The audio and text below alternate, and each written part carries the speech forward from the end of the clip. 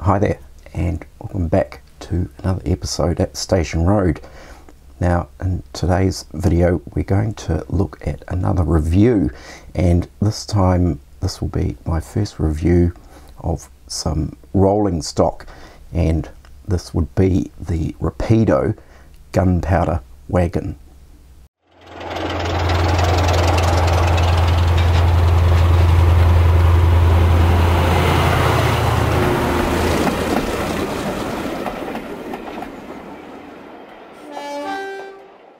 So before we get into the review, I thought I'd just do a wee catch up on what has been happening on the layout, and I can safely say nothing has been happening at all. So just to sort of touch base where we left off last, I haven't got any further with the town scene, and the last little bit I did was this customized back scene. So the main reason I haven't really got any further with that is because it's just simply been too cold to sort of work in the garage, and although these components can be taken off and brought into the office or inside the house, I need to do some spraying of matte varnishes and then the spray glue and things like that, and unfortunately those things I can't really do anywhere else but in the garage.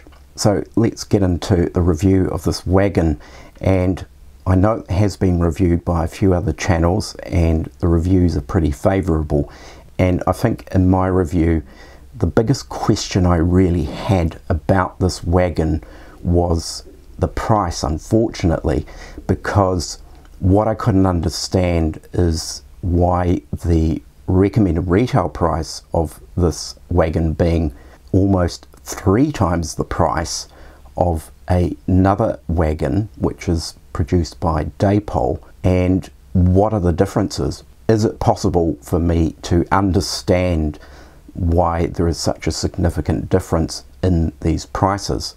So the recommended retail price for this wagon currently, as I can see on the websites, is £32.95, and I also had a hunt around for the Dapol Gunpowder Wagon, and it seems to have a recommended retail of £11.15. So you can see the difference is quite phenomenal. Now, I bought this wagon back in April from TMC, and at that particular time they were selling this wagon for around about £23, which is what I paid for it. So that's almost £10 less than what the RRP is. So I think let's just get into what the detail is in this wagon, and we are going to compare it with the Dapol wagon, which I do have one of those, and let's just see if we can figure out why this price is as high as it actually is, and also actually figure out why the Dapol price is as low as it actually is. So with the Rapido wagon, the detail is quite exceptional, although there is one oddity in there, in that the main body of the wagon doesn't actually have any separately fitted parts, but of the molded detail that's actually on the body, it is actually very fine, and things like the chain link on the door latches and the hinges and the rivet detail has been exceptionally well molded and done to quite a degree of finesse. Particularly I like the chain link, and although it's almost really quite difficult to look at with the naked eye, of course when we zoom in and have a look at it, the chain link is extremely well detailed for a molded item, so you haven't got that sort of paint that sort of fills in all the gaps. It really does actually look like maybe it is separately fitted, but of course it's not. But I think really where the Rapido wagon does stand out from the crowd, and that is the attention to detail in the underframe with the brake rigging, the axle boxes, and all of those types of elements, and a lot of those are separately fitted components, and it does look fantastic. Now, the debate that I'd probably want to raise is they've gone to town on the underframe with the separately fitted parts, but then they have kind of skipped over the body itself. And why is there not maybe a few more separately fitted parts there? But in hindsight, I'd probably say if they did have separately fitted parts on the body, then of course they're going to be extremely fragile and very likely that things will fall off and break and disappear into your layout somewhere, and probably into a tunnel where you'll never find it again. So in order to sort of gauge the detail with the Rapido Gunpowder Wagon, I did actually find myself going to the Dapol wagon in order to make those comparisons and really actually sort of judge whether the detail has actually come through at a much higher standard.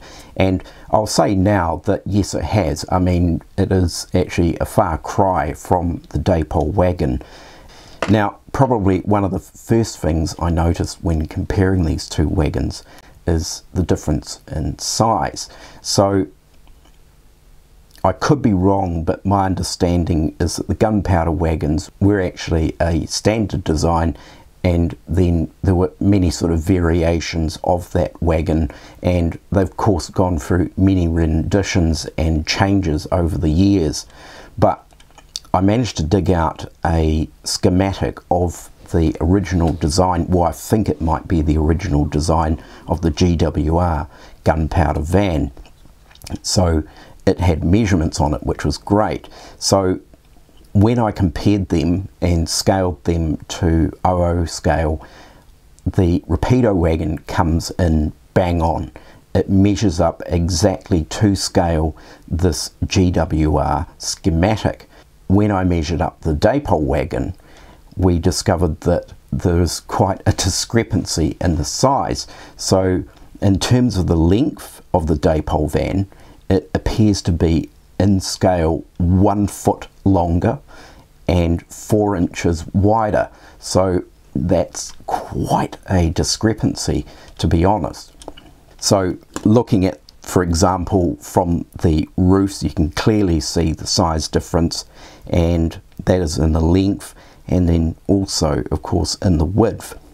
Now I will actually say one thing now at this point about the Dapol wagon and a little bit about its history. Now it is very old tooling, so as far as I can see from the research I've done, the Dapol wagon actually goes all the way back to Hornby 00. So that tooling dates back to possibly the late 50s, early 60s, and then Wren took over the tooling for it and they produced the same wagon. Now from what I can see, possibly maybe Dapol have refined that tooling just a little bit, possibly somewhere when they took it over. Possibly the underframe is a little bit more of an improvement, and then of course one of the key things that Dapol actually did was put in NEM pockets and narrow tension lock couplings. So the version I have is a weathered Dapol wagon, so it's possibly a little bit tricky to really make a decent comparison, because unfortunately the factory weathering on the Dapol wagon is actually pretty average. It's not been done terribly well. So when we compare things like printed detail, clearly the Rapido wagon has a far clearer and far more advanced printing technique, and they have done some exceptionally well printed detail. And although you can't read any of it to the naked eye, when of course under a macro zoom lens, you can actually read all the wee decals, and that includes the ones that are on the body and also on the sole bar as well. So the printing is exceptional, and that I find extraordinary. Of course, on the doors, comparing between the two wagons, the Dapol wagon is just simply a very crude representation that there is meant to be a warning sign there. Of course, Rapido have gone to the lengths of actually producing the printed detail for that warning sign, which basically says that unauthorized people are not allowed to open the wagon. So when looking at the molded detail between the two wagons, clearly the Rapido wagon has far greater finesse with its moulding, and it should do. Realistically, we are looking at a comparison between a very recent current day manufactured wagon and a wagon that was essentially tooled 60 years ago and probably really hasn't changed a lot. So I would have expected the Rapido wagon to have much finer moulded detail. So when looking at the underframes, there is a vast difference between the two wagons. The Rapido wagon has a wealth of separately fitted detail. It is finer, it has a lot more finesse to it. And as you can see with the Dapol wagon, it is pretty crude, it's very chunky, and it's really showing its age. So some of the specific areas of the underframe where we've got the axle boxes and the handbrake, the differences are really quite staggering. So the Rapido wagon has a much truer representation of the prototype, whereas the Dapol wagon with its 60-year-old tooling is looking very toy-like and quite chunky. So did I find any issues with the Rapido wagon? And yes, there were two issues. One was a loose buffer that kept falling out, and I've since glued that back in with a tiny little wee drop of glue, and so it's easy to fix. So should have Rapido quality checked that? Yes, they probably should have, but in saying that, it is an easy fix. It wasn't broken as such. The buffers are separately fitted items, and they actually fit into small holes in the end of the buffers. The only other issue that I found is the wheels weren't overly free running. So one of them was okay, and the other one was pretty poor. It only made a few revolutions when I spun it. Now, once again, it's an easy fix because it's not broken as such. It's just that the axle boxes maybe are too tight, or it just needs bedding in a bit. Now, when I do come across wagons that do have stiff wheels, what I often do is actually clamp the axle boxes on both sides and then give the wheels a good spin. So essentially you're working the end of the axle into the axle box and sort of bedding it in. So I did that on both axles just to improve them, and it does make a huge difference. So when I spun the wheels, they spun for quite a number of revolutions. I wasn't going to count them.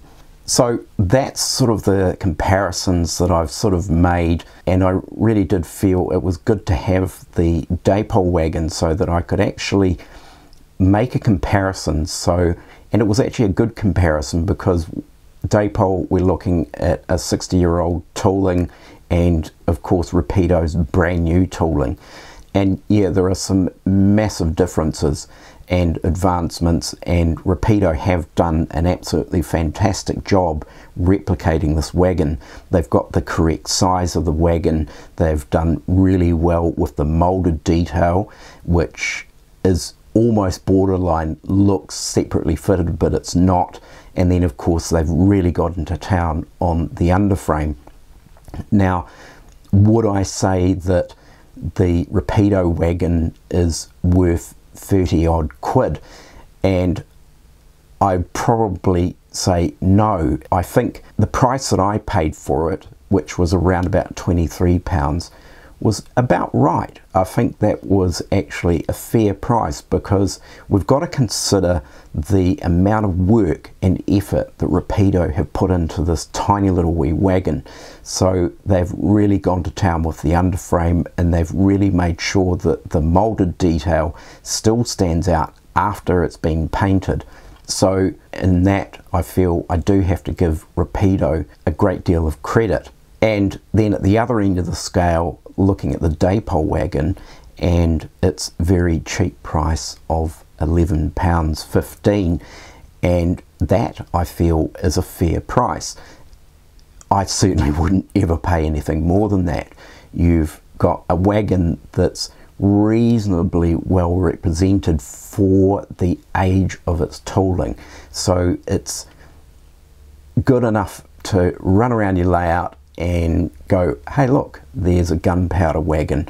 But if you want something that's prototypical, then it's not really going to suit. So the Rapido wagon is definitely going to give you your photographic and video opportunities, and I think probably with a little bit of weathering that would bring out or pick out those moulded details.